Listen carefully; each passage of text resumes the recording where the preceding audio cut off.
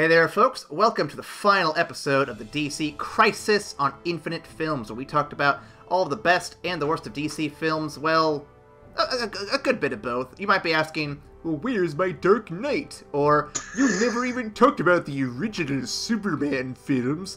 And you're right, but we can't spend a whole 6 months on one theme. Tried it, had fun, but it didn't get the views to support it. I mean, just check out the Ghibli movies. But hey, don't fret, Batman is not off the table.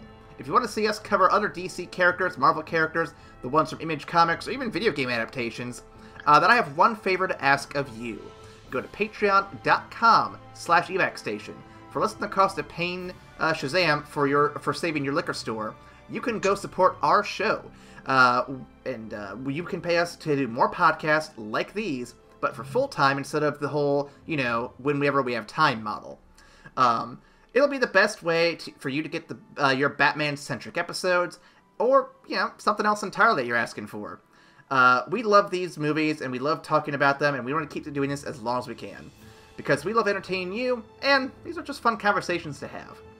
Again, that's patreon.com/evacstation. That's EVACSTATION. And I think you're going to like this one.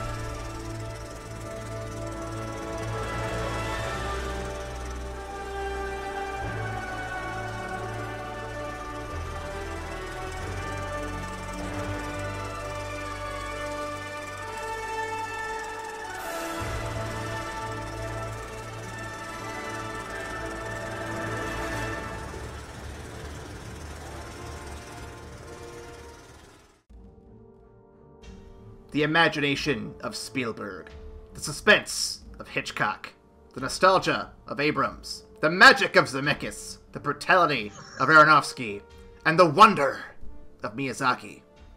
We are the After Credits cast, and this is SHAZAM! Spoiler warning, this is a fun movie. I am Aaron J. Waseska, and with me today I've got Ryan Metters. Ryan, it's been a hot minute since I've heard from you.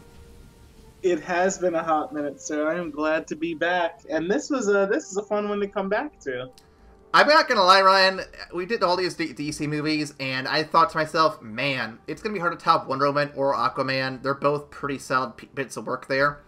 This is a contender. I did not expect that going into this. Oh, I feel like this is going to be a fun conversation then. Oh, boy. Right. Oh, boy.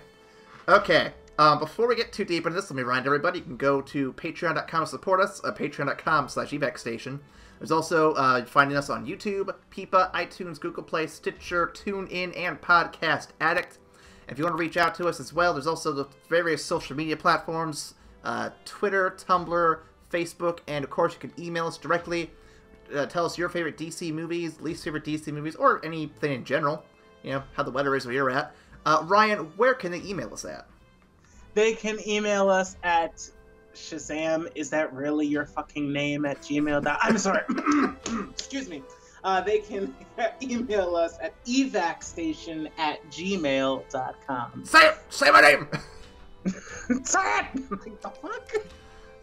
Well, as always, Ryan, we have a quick segment we always like to hit up, which is the What You Watchin' segment, where we talk about what we've been watching the past week, or for us, I guess, last 2 weeks, since we took a little mini vacation between recording sessions.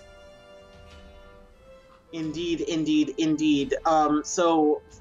Partially because of that break and birthdays that ensued, the birthday present that I got, the big one, is my What You Watchin'. I have been watching arterial blood spew from the throats of my enemies as I fucking stealth assassinated them all throughout the latest fucking masterpiece from software, and that is Sekiro. Okay. Shadows die twice. Okay, I've been sitting on the wings for this one. Tell me, is it worth the money? It is 100% worth the money. No lie. This is... Okay. this is a game where it's fucking hard. Like, it's from software. Of course it's fucking hard. But it actually feels like once you get good at it, it feels like you're fucking good. Like, the system and story and setting all in of itself is really fucking immersive. The combat is gorgeous. It's a lot of...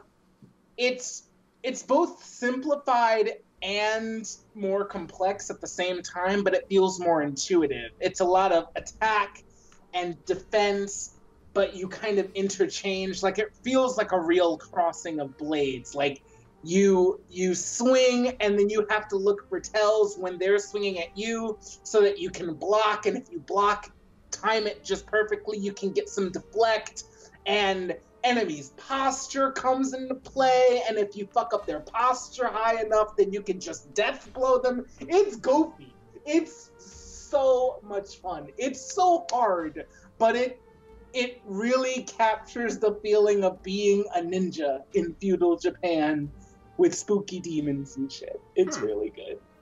I was like, I'm looking to get in that soon. It is on my back burner right now, though, because one, it's $60. I'm a cheapskate. But two, more important... You're buying a house. You're not a fucking cheapskate. Okay, well, I'm saving up for a house. That's a good enough answer there. But no, the other reason is because I recently picked up Bloodborne. I won't talk about it now, but I will talk about it soon because yeah. Hit me up. Oh God, it's so good. Took me a hot minute to get back into it, but I picked it back up, and I will get more to that once I have more to talk about. But let's just say I finally got over the hurdle I was at last time, and now I'm running with it. So I will tell you, Bloodborne is the first From Software game that I actually finished. Like, I've played and beaten all of the bosses in that game, and it's good. Are you including DLC on that too, or are you just talking base game? No, I've beaten the DLC. Okay. It's like spooky good. One of my best friends, like, when we get together, we drink, we get high, and we play Bloodborne, and we pass off to each other when we die. It's just bonkers. It's just so much fun. I'm so glad you're playing it. I'm so glad. All right, you'll have to tell me more about it later. Yep, indeed. For my What You Watching, though, I wanted to keep it topical. So, Ryan, after I think you recommended this once before, I took the plunge into it, actually before we took our little break, but we really got hardcore into it once the break started. We are now on Season 3 of Supergirl. Okay. Remind me what's happening. Spoiler alert. Remind me what's happening story-wise so I can know exactly where you are. So, spoilers for anyone who has not caught up with the third or current season. I'm behind, so I feel like I'm safe spoiling people, honestly. So Supergirl, Season 3, that is the one with the world-ending world killers, Rain, the Skull, Kryptonians. Oh, shit. I think you're where I left off, because, like, I think I left off in the middle of this. I think I left off, like, right at the season break of Season 3, when she has her first, like, real fight with Rain. And that's fair, because this season is a little bit dark and bleak. Not bad, but, like, it kind of reminds me of how Season 3 of Flash went, where I just kind of, at the end of it, it left a bad taste in my mouth. I'm like, I love the Flash, but this season just tasted really sour, and I didn't like it. I'm not against, like, dark seasons. Like, I tend to eat that shit up. And where it left off in that season break, I actually really, really liked it. I haven't been watching as much TV as I used to, and I've completely fallen behind on all of my CW shows, so that's just where I happen to leave off. That's fair. We actually even watched the crossover episode, the Crisis on World X episodes. Oh, where they're all Nazis? Yeah, that was pretty good. That was pretty fun, and I think I got her excited now to actually watch The Flash, because we've now seen 3 crossovers that include his character, and she's like, okay, I kind of want to see what's going on with this. He's really good. Yo, The Flash is like legit the best CW show they've got. So you don't have to she's gonna watch any of them, you don't have to preach to me, man. I'm all on board with that shit. If she's gonna watch any of them, she should pick up The Flash. That shit's real. I'm mad that I haven't seen the latest season, because him, like that storyline is really, really good. I just haven't had the time. See, now I'm purposely not watching the newest one because I'm like, well, I'm gonna watch it soon anyway when we rewatch everything for her. So I'm just gonna wait till then. So that's fair. That's very fair. Hey, watching things with your girlfriend, it's a thing that I'm getting used to, right? Indeed. But yeah, no, it's been really fun. It's one of the few shows where I've liked every single character so far, like, or at least of the main cast. Like, in most shows, I feel like there's a character on there somewhere that I just can't get behind or like annoys me. But I've actually been fun with every character so far. Like, it's just really refreshing that everyone has something about them that is entertaining, fun, or likable. So that's really cool, man. Okay. So we actually have to get to the movie, but later on, you and I are going to talk more about Supergirl because that's a well done show. It's just a well done show. Absolutely. And Ryan's right. We do have a movie to get to. As a hopeful end to our Crisis of Infinite Films, we come to Shazam. Released in 2019 and directed by David F. Sandberg and written by both Henry Gayden and Darren Lemke. I'm not sure. I'm pretty sure it's Lemke. Lemke? Okay. Being so new, I only have the opening numbers of... I gotta open the tab here. Worldwide is 162,181,000. For domestic, that's 59,881,000. It's not doing super hot first weekend, but I do feel like a lot of that might be the just fatigue of DC films. I think Aquaman started off with a interesting opening weekend, but blew up really quick right afterwards. So I think we might see some pops in the following weeks because there's been a lot of positive buzz, a lot of good people, a lot of people saying good things about it. So I would not be surprised. It's weird because I honestly hand to God, I honestly forgot that it came out this weekend. and Allegra was like, hey, have you seen Shazam yet? And I was like, oh, fuck, I need to watch that, today. But I feel like, at least just for me, my personal experience, I feel like advertisement for the movie kind of dropped off a little bit. And I think I feel like they might have been waiting for opening weekend and for reviews to come in to really hit people up and hey, you should come see it now that everybody's saying it's really good.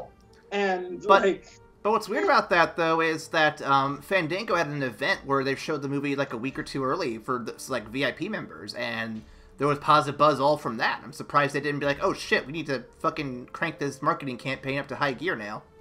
Yeah, me too. It's a little weird. But no, it's a sleeper hit, guys. Definitely check it out if you get a chance, and we'll get to that in more details here in a minute. The cast includes... I can never get this fucking name right. Digimon Honsu? I'm pretty sure the D is silent. So, Jimon Honsu. Yeah. Okay. It's like Django. Or Django. That is the reference that I was making. Thank you. Mark Strong. No longer sporting the green, paint. Jack Dillon. You mean the pink skin? Yes, the pink skin, green suit. Yeah. Jack Dillon Grazer, Adam Brody, Grace Fulton, Michelle Borth, Ian Chen, Ross Butler, Faith Herman, Megan Good, Yvonne Arband, DJ Armand. Okay. DJ Catrona, and we have Asher Angel. And the original Captain Marvel, Zachary Levi. No words at this current time, so I'm going to jump over to Ryan at the Fun Facts Science Corner. Well, fun fact, first of all, half of that cast I did not fucking expect to see in this movie. No one did. We'll get to that. We'll get to that later. Regarding the fun facts about this movie, originally this was going to be one film with both Shazam and Black Adam meeting and clashing, but the producers, namely the person who will be playing Black Adam, Dwayne the fucking Rock Johnson, decided to split this film into two origin films for both characters, which was very, very smart, if I do say so myself. That might have made this movie a little too heavy to have him in here. It would have... It would have made this movie too heavy, and it was already a little heavy, and I'll get to that later. But yeah, the decision was made to split the two origin stories, so we'll be on the lookout for Black Adam's movie later on, which will be really cool. But if you caught it, they did make a very small reference to Black Adam's story, which I heavily appreciated that they did it so lightly. It wasn't a, hey, look, we've got a sequel coming. It was a, oh, and this guy did something. But never mind. Here's not important. Not important right now. That is how you do a drop for a trailer for a second movie. But I digress. Take notes, Batman versus Superman. Hey, you know what? I feel like they're learning from their mistakes. Oh, they are. They are. I feel like they got the hints, and they're like, hey, look, we can actually do it right. Fun fact number 2, Henry Cavill was in talks to reprise his role as Superman for a cameo at the end, which would have been great, but was unable to do so due to scheduling conflicts with Mission Impossible Fallout. I don't blame him. That was a bomb-ass movie. That movie, though, seems to be the Achilles heel for the DCEU right now. Well, I mean, when you look at how Man of Steel went, and you look at how Dawn of Justice went, I can't blame him for taking the option to go with the known franchise that knows what the fuck it's doing, and, like, he can actually have a good role in. Oh no! I'm not blaming him or anything, but it's just kind of funny how that movie is now twice kind of impacted his ability to do something with this. It's like, hey, Henry Cavill took the sure bet because you guys couldn't get your acts together. But again, I digress. Last but not least, in some versions of the comic, Billy Batson resides in Fawcett City, named for Fawcett Comics, the company that originally created the Captain Marvel character in 1939. In those Fawcett comics, Billy resides in New York City. In the New 52 films and in this film, he lives in Philadelphia, possibly to further separate his time from when he was known as Captain Marvel and all that fucking bramble patch of nonsense with branding and lawsuits and all that good stuff. Yep, and if you want to see more information on that, definitely check out various YouTubers and whatnot. I think we mentioned it. We'll mention it. Sorry, in our Captain Marvel episode. Movie Bob does a pretty good breakdown of the whole thing. I don't have links at the moment, but definitely check them out. Look it up. Movie Bob, Captain Marvel. I'm sure there's plenty of videos you can find for that. Indeed. With that, Ryan, let's get some initial thoughts out of the way. I can pop on this real quick since you just had your bit. To me, I expected this to be pretty fun, because the trailers looked really good, and I think I came out of it with my expectations either met or surpassed in some ways. Not overly surpassed by any means, but definitely I got some more surprises out of it than I expected to get, so I had a good time with this. Okay. My initial thoughts, I honestly many initial thoughts, again, because I forgot that it came out this weekend. But I enjoyed the film. I think it was very fun.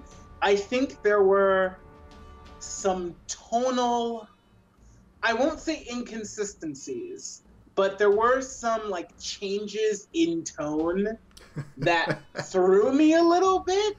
And, you aren't wrong. You aren't wrong. I feel like the separate parts of the movie were done very well, but there were times in transition where it's just like, man, wait, what? What the hell? And then he goes and fights for his family. Okay, god damn, sure, why not? So I have something I'll say about that, but I have a synopsis I'm going to get to first real quick. Please do. Here we go. We start with Thad, a young Harry Potter wannabe who is given a glimpse into a world of possibility, only for it to be snapped shut in his face because he ain't special. Kid returns to his shit life only to spend years and countless millions to find a wizard who had tested him and take the power by force. And to his credit, he actually does. Very impressive. And looks way better than when he had that Green Lantern ring on, too, I might say. Honestly, I think the glowy eye looks better on him than the pink skin. I think it's a better look. It's not a high bar to surpass. Let's be honest. It is kind of funny that we started this whole series with Green Lantern and we're ending it with him in this and Shazam. It's actually pretty fun. Mark Strong, he refuses to die. I love it. God damn. He also takes the incarnations of the 7 deadly sins, a la Full Metal Alchemist.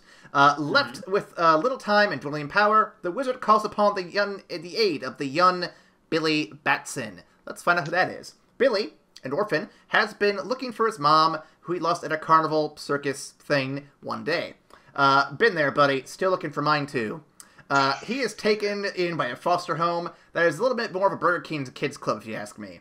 He and Freddy Fastcrutch talk superheroes, challenge bullies, and go to school before Billy is called in by the wizard we mentioned a minute ago to take on the powers of SHAZAM, which is an acronym, which if you watch the movie, you'll get all the details. He returns home to Freddy, and they bungle their way through superhero antics, kids pretending to be adults, and learning in silly ways how to use these powers. And honestly, it's a lot of fun to watch. More so than I could actually describe it here, so go check it out.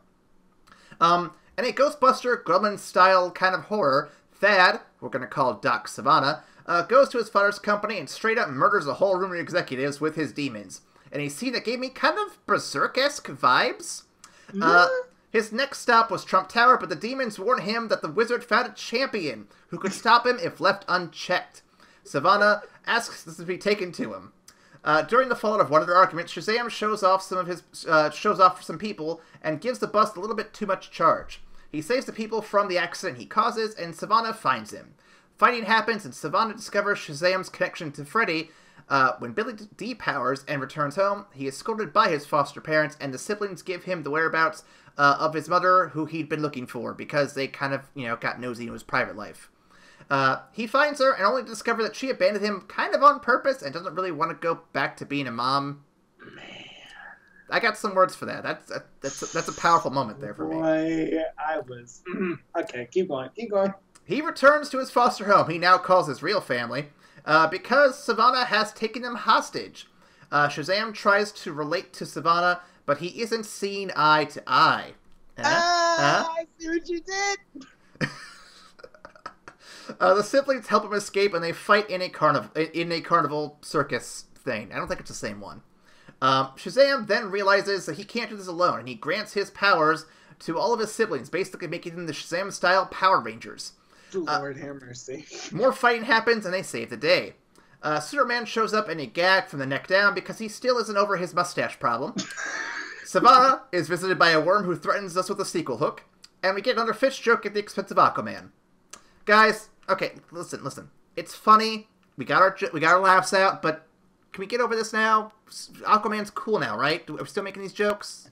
Hey, like to be fair, the movie does actually play into that. He's like, what the fuck can fish do? And it's like, command an army of billions and fucking take over all life in the ocean?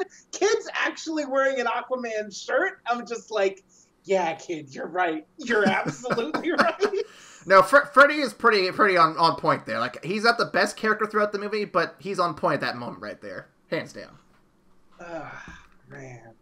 So, Ryan, now that we've bungled our way through that whole mess, how did you think of the movie? What were your thoughts? Let's get into this. Let's dive deep.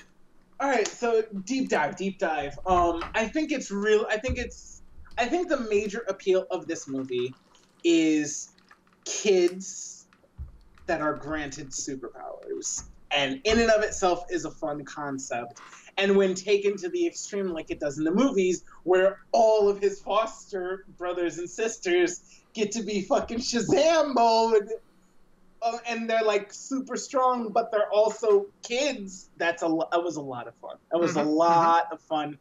And to be fair, and to be honest, I'm looking at the fight and I'm like, dude, seriously, how the fuck is he gonna fight 6 demons and Savannah? He doesn't really even know how to use his powers yet, and they can phase at will. This is broke as shit. And I didn't see it until it was happening. I'm just like, God damn, okay, fine. They all get to be damn near as strong as Superman. That's fine. All these kids can just be boss. That's cool. Well, what's funny is I was watching this with my buddies, and my one buddy, Robert. I had too many people named Rob. Anyway. Rob was saying something along the lines of how when the movie first introduced his brothers and sisters, we're both like, okay, so these are going to be the Marvel family sometime, but that's a sequel thing, right? They're not gonna do this now. And when they finally did at the end of the movie, we were both like, oh, they're gonna actually go full gun on this one. Shit, okay, we're down for this. Let's do it. Now, is this a thing that actually happens in the comics? Because this took me entirely by surprise. Yes. So in the original iterations of the comics, he had some sidekick characters like Uncle Marvel, Mary Marvel, who's still a thing. Various other characters like Hillbilly Marvel. It gets really silly. A lot of that gets rebooted, obviously, for the New 52, and so the characters you see on screen are the New 52 versions. Okay, because I was worried. Like, the only thing that was keeping me from going full ham on these kids that are rocking stupid, like, superpowers is that, guys, Shazam is damn near on par with Superman, and we just gave, like, 5 other people the same powers. Well, so here's the thing about Shazam that I have always loved, though, and I don't read the comics, and I really should, but the concept I loved about Shazam from the get-go is he is the ultimate power fantasy, hands down. Who reads comic books? Large percentage of that audience is going to be kids, or the people who grew up with comic books. But back when this character came out, that was kids, hands down. And this character not only being as powerful as Superman, but just like being able to be like, hey kids, do you want to be Superman too? Here's a kid who can do it. It's no wonder he outsold Superman back in the day, and it's no wonder he's so much fun to see now. And it's just like, okay, this is a movie that's fucking aimed right in the square of the face of the kids, but it's also something that everyone can enjoy, and it does it really well. You're right. It definitely is aimed towards children, but it's not exclusively for children. Everybody else who watched it was having a grand old time, myself included. The only thing that threw me, and I won't even say that it threw me, I won't say that it threw me, but it felt a little incongruent to the rest of the story, was the foster parent storyline and the real life I'm trying to find my parents storyline. That's a heavy ass storyline, and there are moments where you get like these really heavy ass storylines, and then he says Shazam, and he actually gets to be a kid, only in an adult's body. Like, I felt Zachary Levi got to be more of a teenager than Asher Angel did. Asher Angel had to carry, like, the heavy shit, where he has to go confront his mom, who he finds out fucking abandoned him, like, on purpose. Isn't it kind of interesting, though, how Zachary Levi, the adult of the pair, gets to be the more childlike, innocent, fun character, and then Asher has to actually like grow up and be an adult? It's almost like there's a lesson there somewhere. I felt bad. Like, I felt bad because the only like real moment that you get to see child Billy be a child is like the very first scene where he pranks these cops to try and even then it's done in service of his greater quest.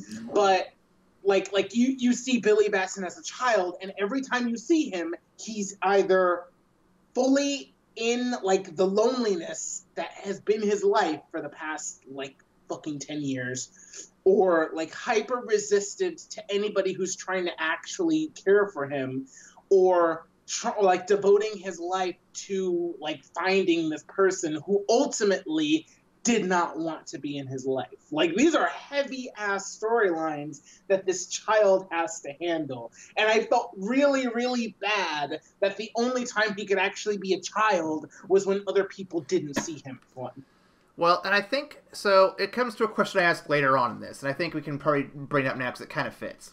Because I think this ties into the film's discussion of heroes and hero worship. Because I think it's also, like, ties into the like relationship that Freddy has with Shazam / Billy a little bit. Because, so hear me out.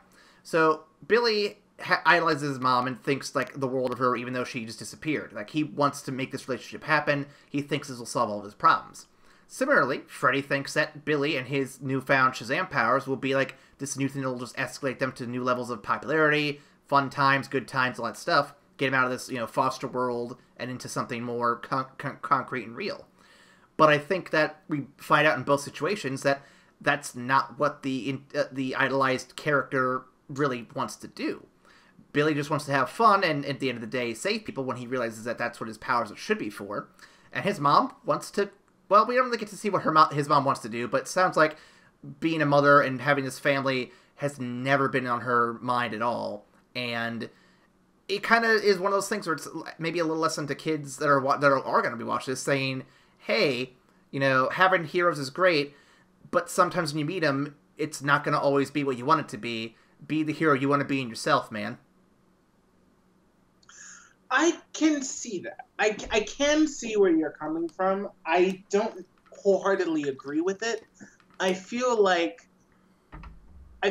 Billy's entire life has been wrapped up in the search for his mom. And when he gets the powers of Shazam and he becomes pretty much an adult with superpowers, it's not kind of like a way to fast forward that, but it really functions as the only escape that he's had from his whole life of trying to find this person who seemingly and actually didn't want to be found. So when he finds the powers, of course he's having a fucking blast with them and just fucking around and taking selfies and shit, because it's the first time that he doesn't really have to deal with the heavy real life bullshit. He can just be a guy with superpowers that everybody loves to be around. And so, yeah, the Shazam character becomes an escape for him. And then, then in the course of the movie, he realizes that with these powers must come great responsibility. Thank you, Uncle Ben. Those words are always the best. Yeah, it's so succinct. It's like the thesis statement for every fucking superhero. With great power comes great responsibility. That's it. That's quintessentially what a hero is. Mm-hmm. But I digress. So he learns that lesson when the people who actually want to be with him are in danger, and he has to get his shit together and really be a part of a family, which is really, really cool. But the two stories feel very separate.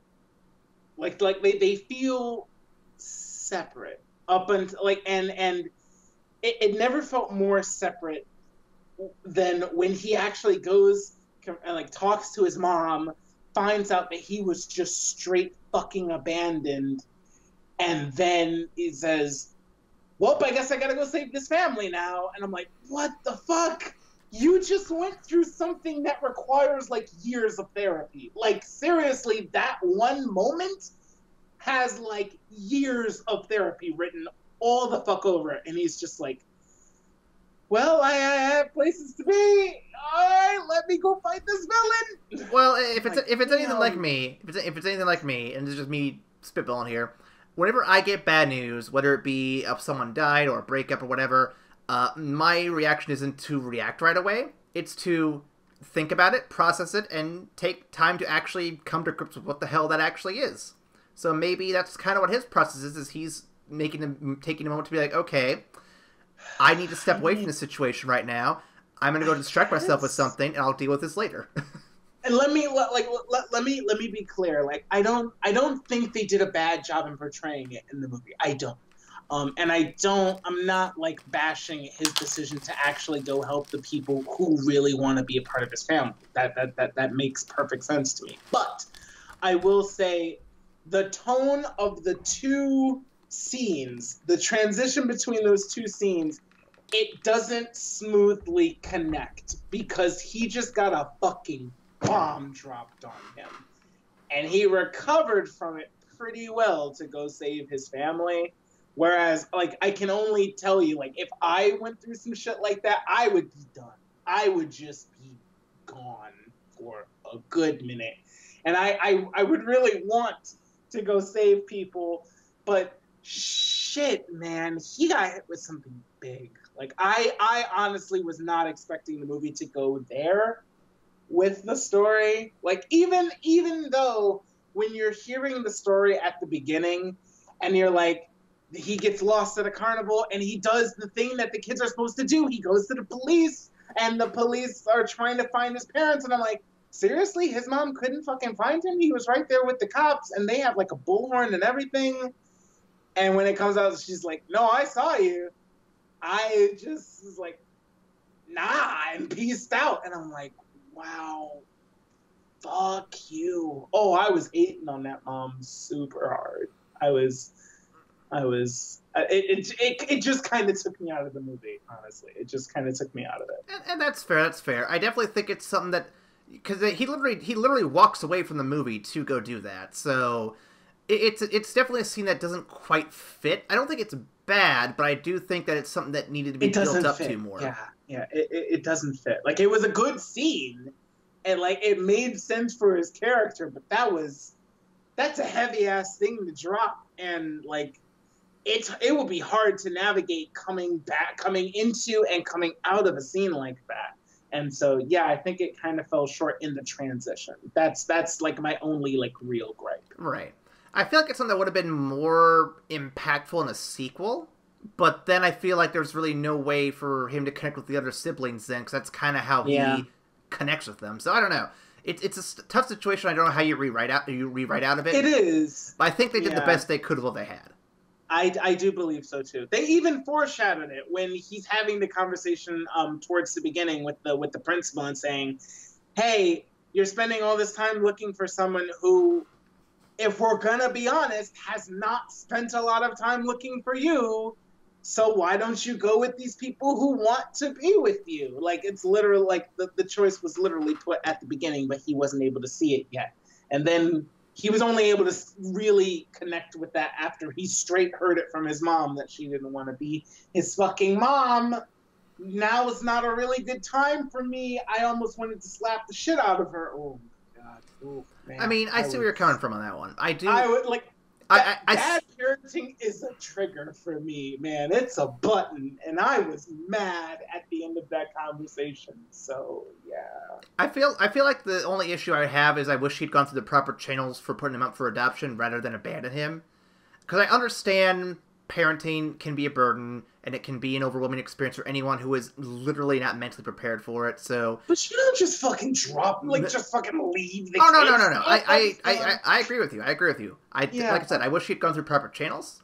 But I do sympathize with her to an extent, not completely, but to enough of an extent where I can at least see why she did it. I just disagree with the methods completely.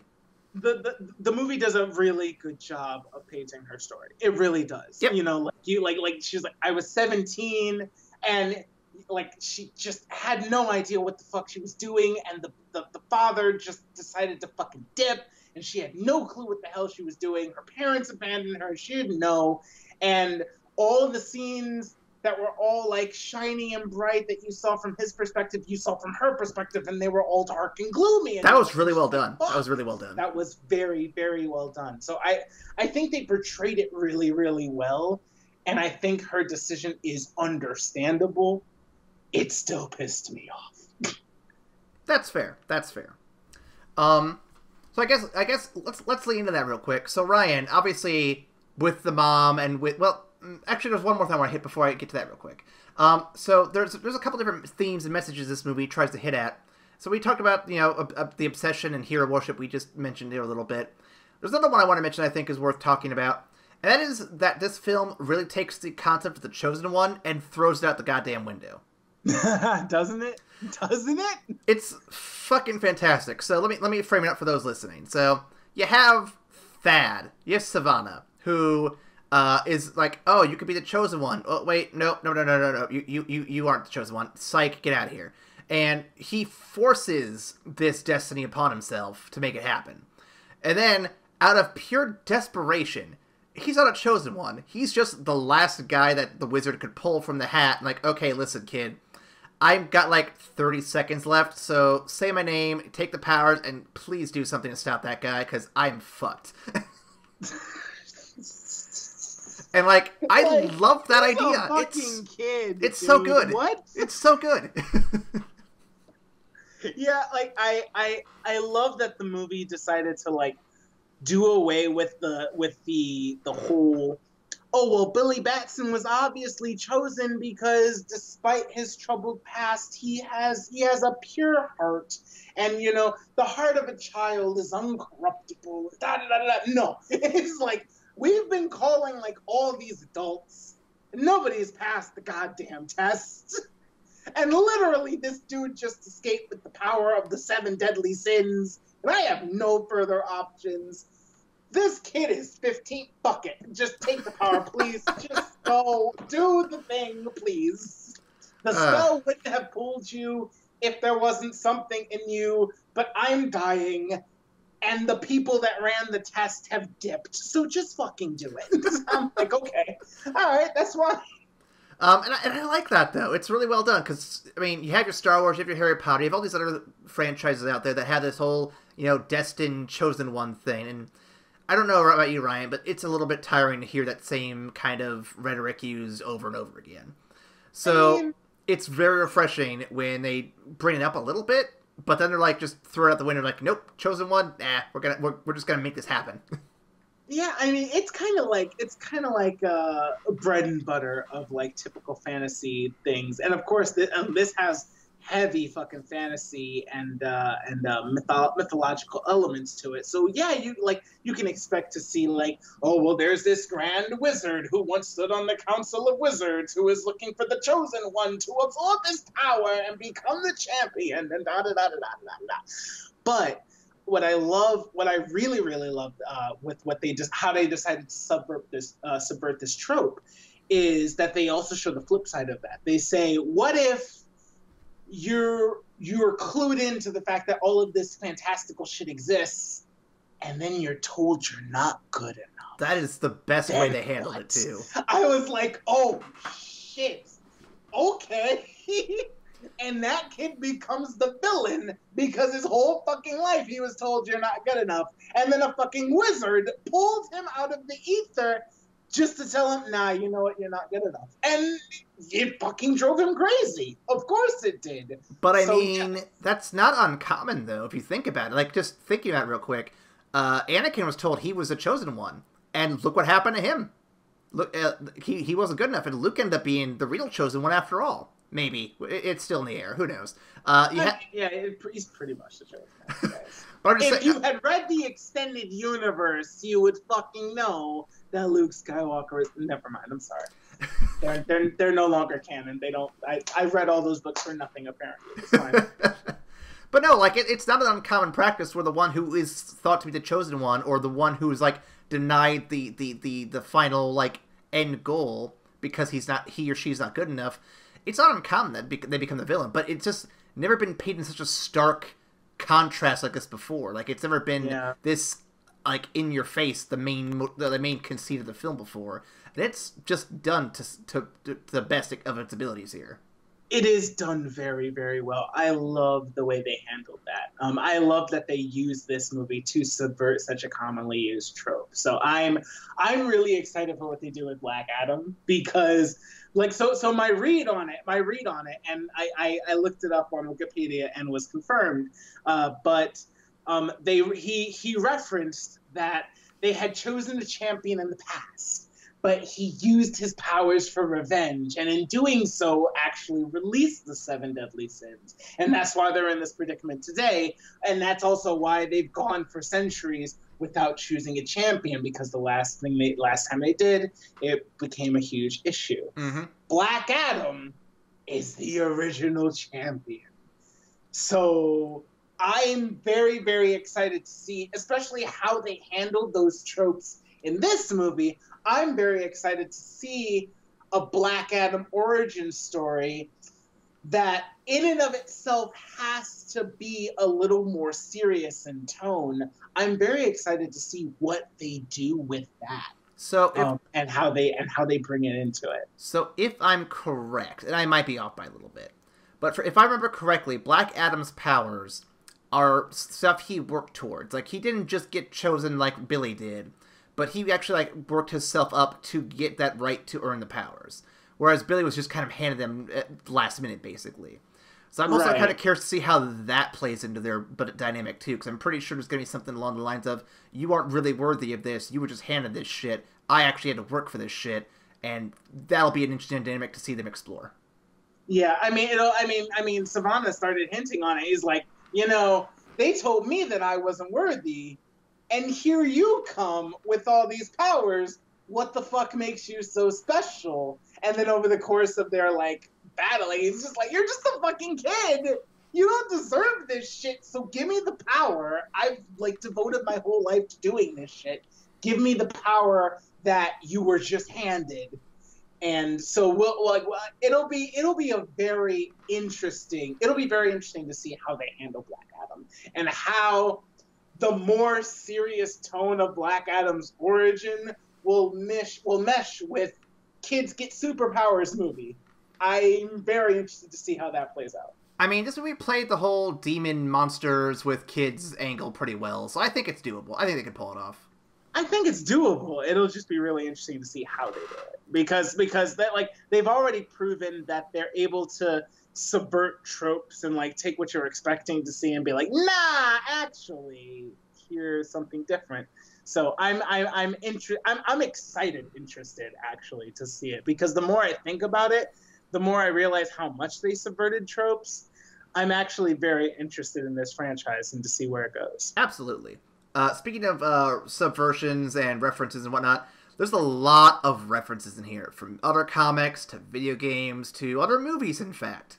Ryan, what is your favorite joke and or reference that you managed to catch in this one? I have one. I want to spit it out right now real quick. Go ahead.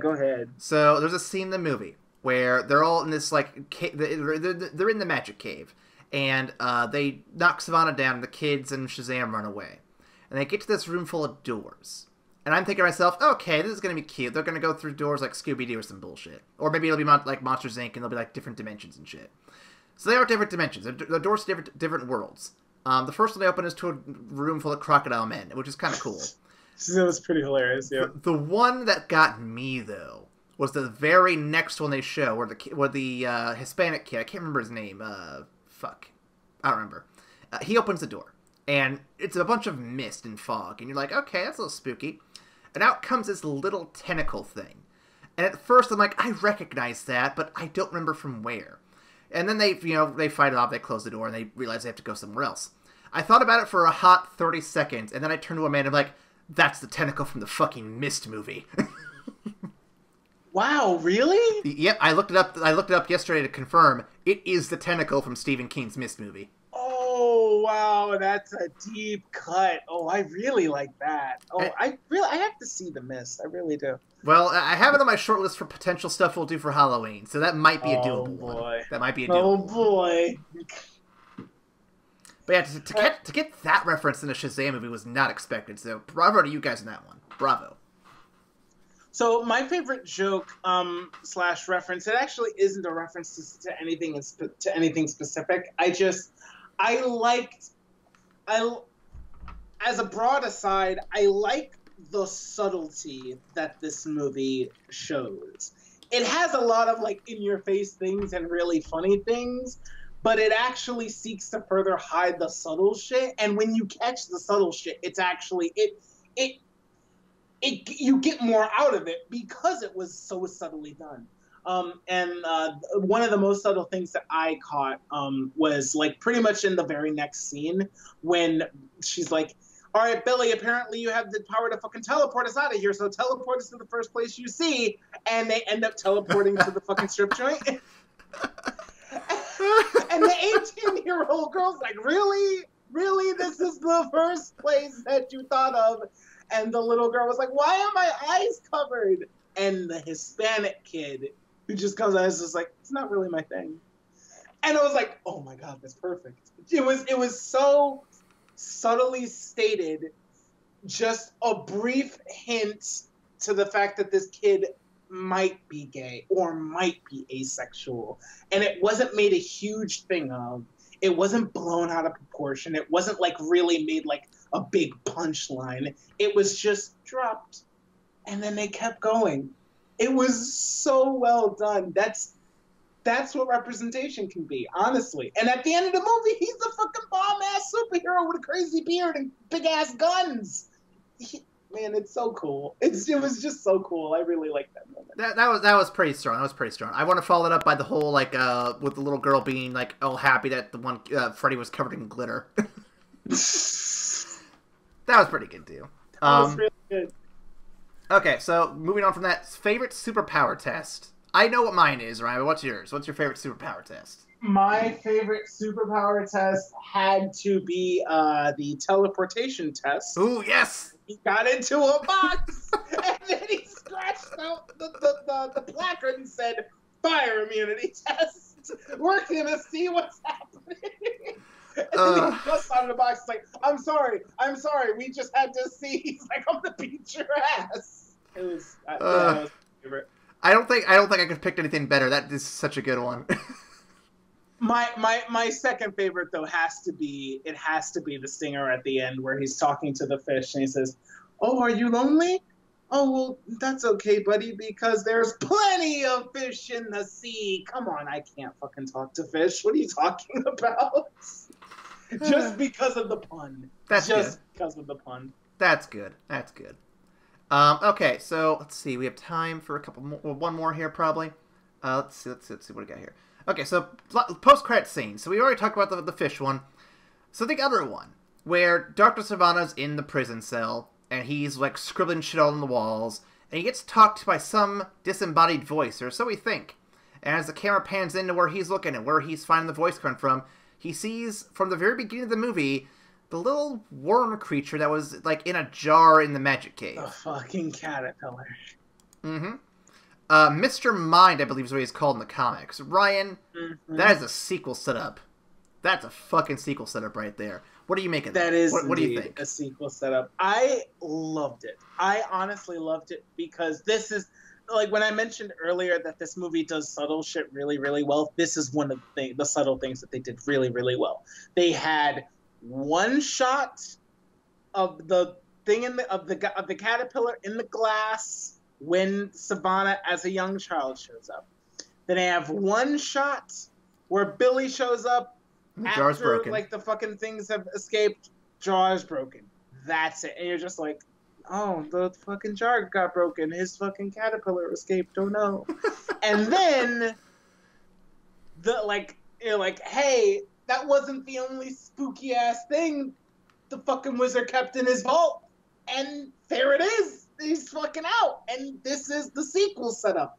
I really, really like it when movies manage to surprise me, and especially when you've seen so many superhero films, you can almost see where they're gonna go ahead of time. Like, because I don't want to say it's overly formulaic, but I mean there have been a lot of superhero films, and while I've enjoyed the majority of them, a lot of them you can tell what's coming.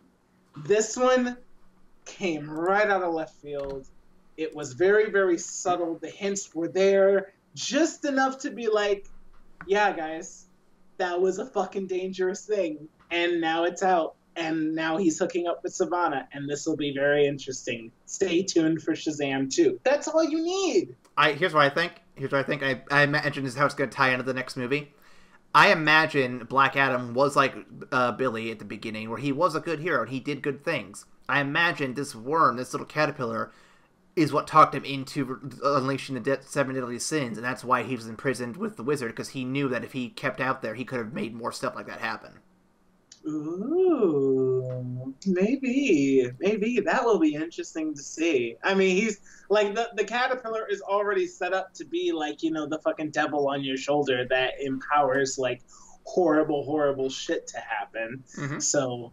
And he's hooking up with Savannah, who apparently is just like the most convincible person on the fucking planet. Is just like, I want magic. I want to be special. I want it all, and I want it now. Yeah, bro, but stop. Just fucking stop it. So yeah, I like that. Like with the subtlety of how they did that, how they laid that track there, and the surprise at the end. I'm like, you know what? This is really, really interesting. It got me excited. It drummed up some buzz for Shazam 2, which is like far off in the distance. Mm-hmm. So kudos to them. That's how you do a fucking setup for a sequel. And one last one, because I missed this one completely. So, Ryan, this movie seems to celebrate superhero families, and that goes against the usual trend of superhero films, kind of wanting to get rid of those sidekicks, you know, locking Robin in the closet and whatnot, getting them out of here. They're not good enough. Do you like how they did the whole superhero family thing? Do you want to see more sidekicks and spin-off heroes make it to the big screen alongside their main hero counterparts? So I like how they did it in this one. I think, I was worried with the fact that they've just added like 5 other people of Superman's like fucking might to the DC lore, but like if they exist solely in Shazam's like universe, like Shazam has to go off and fucking help people in the goddamn help the guys in the Justice League. So the other 5 will have to hold down Philadelphia. That's fine. That's perfectly fine. I'm perfectly okay with that. I think the danger comes, especially when you're doing like a big multi-movie comic book like universe, adding a bunch of like sidekicks and side characters. It gets confusing when you have to bring them all together. I mean, look at Marvel, for instance. Like, Iron Man brought War Machine. Fucking Captain America brought Winter Soldier and Falcon. You know, like when people start bringing from their respective franchises start bringing their sidekicks to like the main stage. That's when I think things can get a little confusing. And when we just added 5 of Superman's strength, I was a little worried. But I think they did it well here. I kind of want to see more like this. Not necessarily like make everyone Shazam. That's silly. But like I would like to see Robin finally get back into the Batman films. I know people are not very hip to the idea, but Robin's been part of the Batman mythos since like the first year of his publication. Like it was maybe like a few months to a year of Batman being solo, and then Robin was there.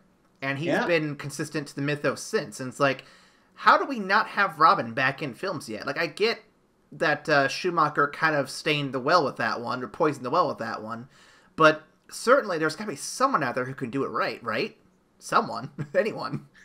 I believe so. I think if, and I don't know what the fuck is happening with the Batman property right now. Like, in all honesty, especially with Ben Affleck backing out, if they decided to just not do Batman films for like 5 years, I would be perfectly okay with it. Give people some time to breathe, and then try and do it again. And then you could get into like stuff like the Bat Family.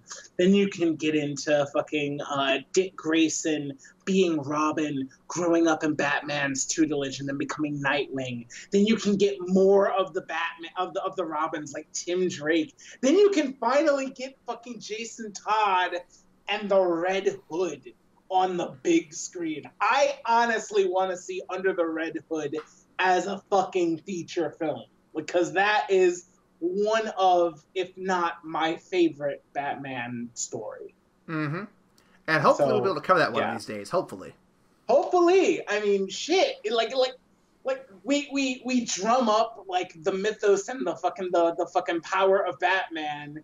And when you start introducing the fact that he's been bringing people up in his footsteps, and then you're like, well, what happens when one of those kids who is like a really, really talented protege goes nuts, and now you have an evil Batman who uses guns, who's damn near as good as Batman? What do you fucking do? Like that's a really cool concept to explore, and I want to see it in real life. I want to see it IRL. By the way, did you see the news over these past couple of weeks where Zack Snyder came out and said, "Oh yeah, Batman kills people, and fuck you if you don't think so"? I laughed. I'm like, man. Question for you, Snyder: if Batman is willing to kill criminals, why is Joker still alive?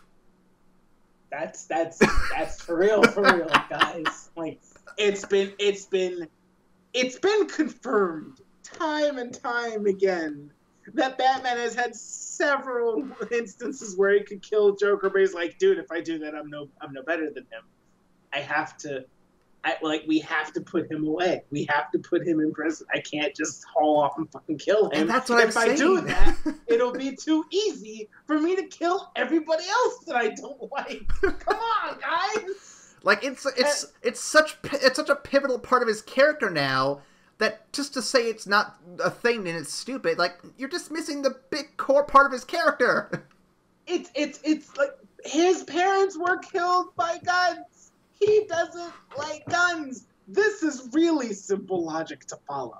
And it's actually one of the big things that makes the Batman in Flashpoint so fucking jarring, because you come from normal DC where Batman refuses to use a fucking gun, and then in Flashpoint, his father is just pulling out guns left and right, just shooting people down. And you're just like, that's not Batman. Who the fuck is that? Hashtag not my Batman.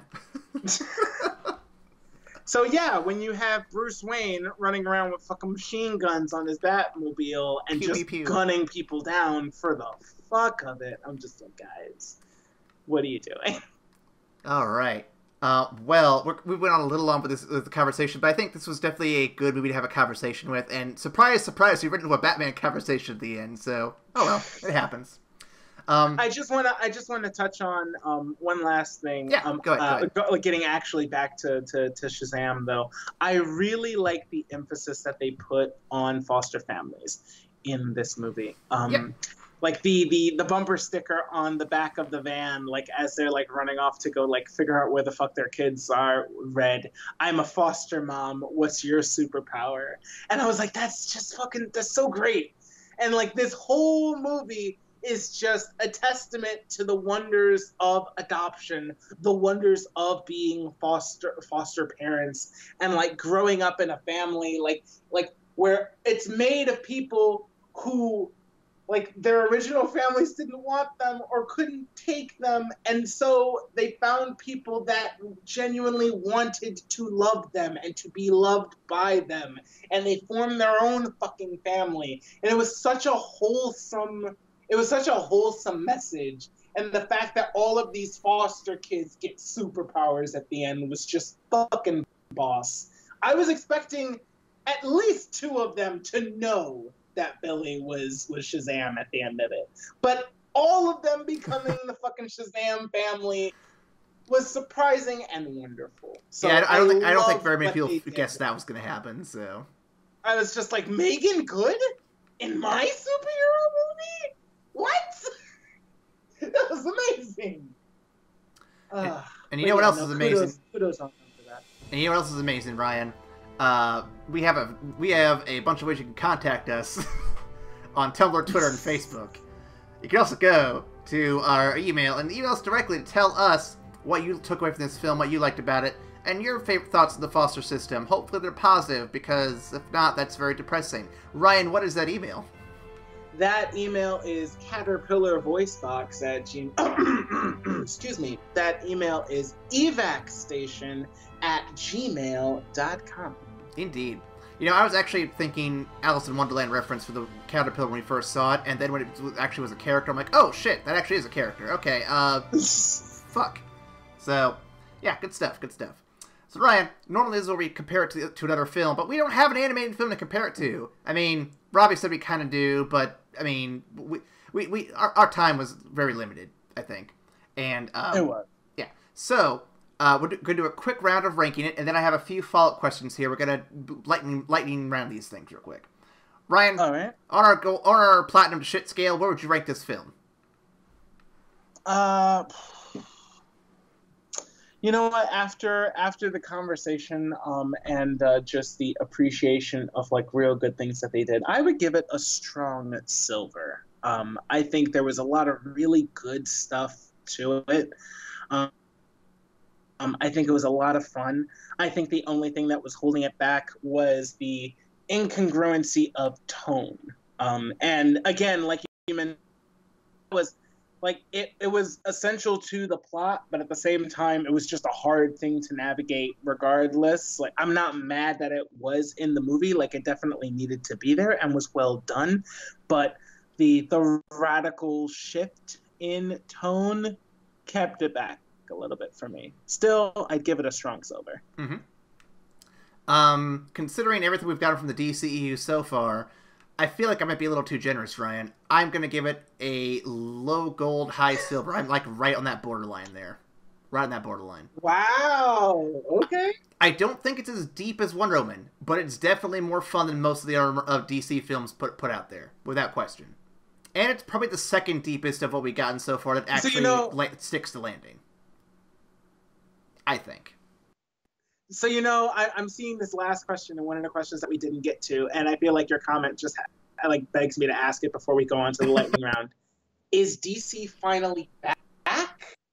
Or do you think they've just gotten lucky for the past 3 movies? What do you think? Okay, so to be fair, Justice League was sandwiched in between Wonder Woman and Aquaman, so not the last 3, but I get what you're coming from.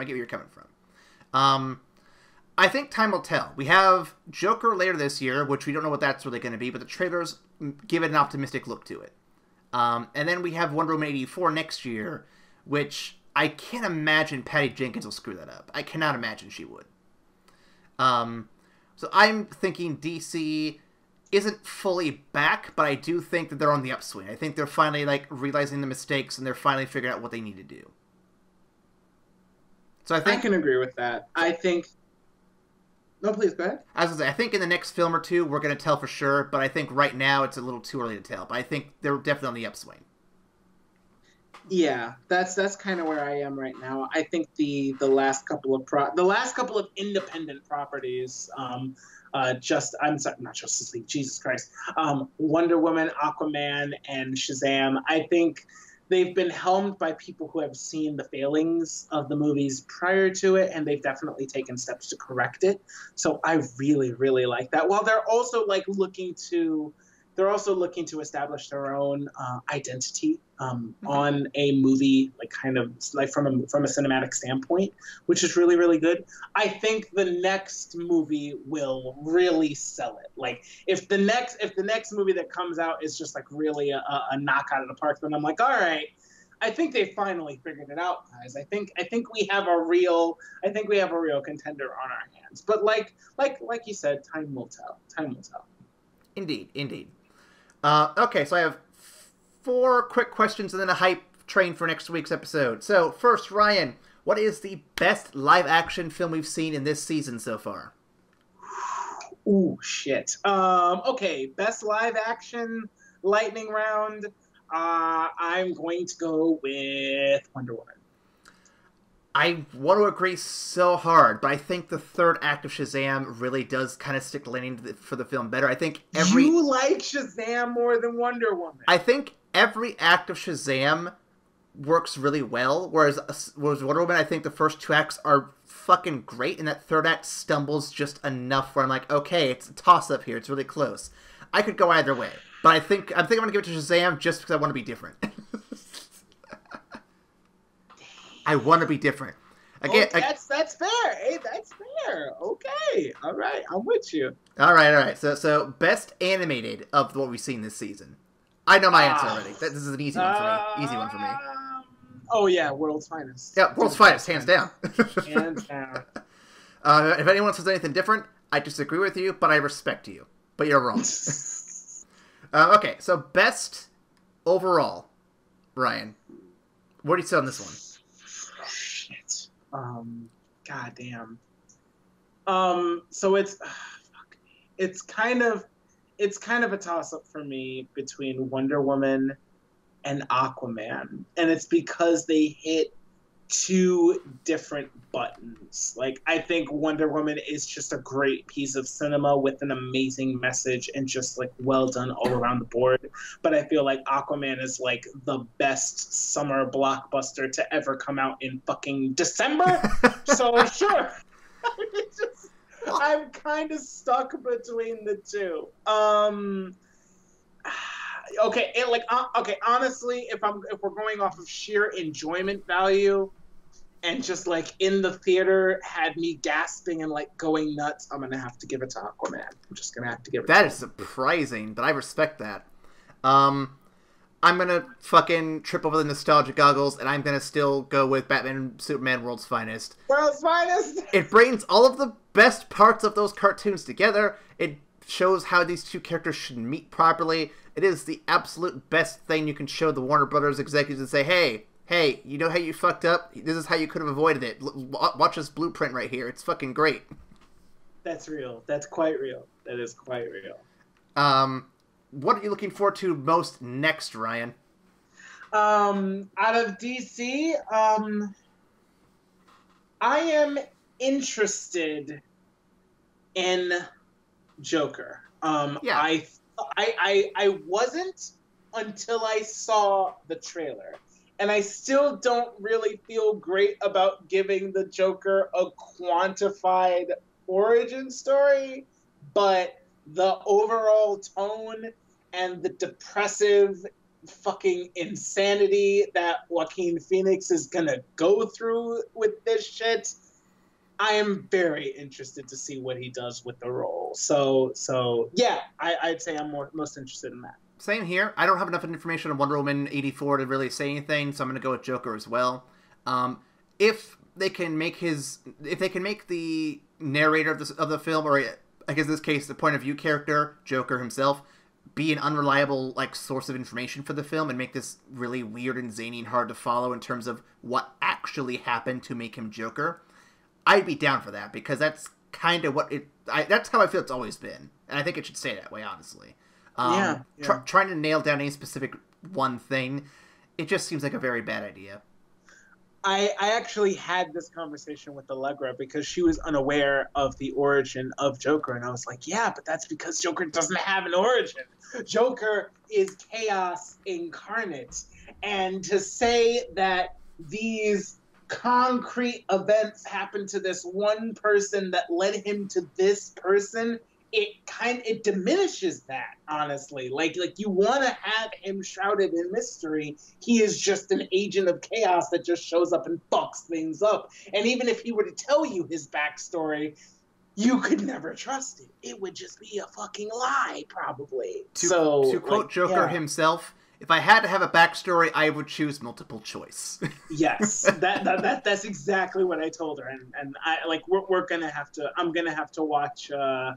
I'm gonna have to watch The Killing Joke with her because she hasn't seen it. Mm-hmm. I already told her it's rough. Fast forward the first part with Barbara Gordon and just watch the rest of the stuff. It's actually good. It's just weird, but no, I gotta show her the whole thing. She has to know all the weirdness. I would say for sure though, tell her, okay, so this is where the comic actually starts.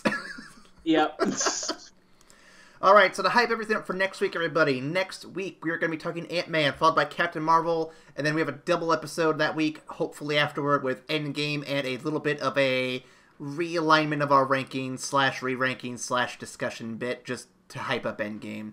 Guys, I'm not ready for Endgame. I'm not. Like, you and I are going to be crying in the theater together because I'm not going to be prepared. It depends what they do, but I would not be surprised if we were. I am excited. Endgame is here, man. Endgame is coming, and y'all are gonna have some fun times listening to us talk about it. We're gonna have 2 guests on that episode. It's gonna be great. I can't wait. I can't wait to hear them old voices again. Yep. And then after Endgame, we'll be jumping into the Godzilla month, followed by a good summer of X-Men. So stay tuned for some fun stuff here in the next few weeks. Indeed. Well, shall we close it out, sir? And Yep, and the only way we know how. Thanks for listening, everybody, and we'll see you after the credits. Bye!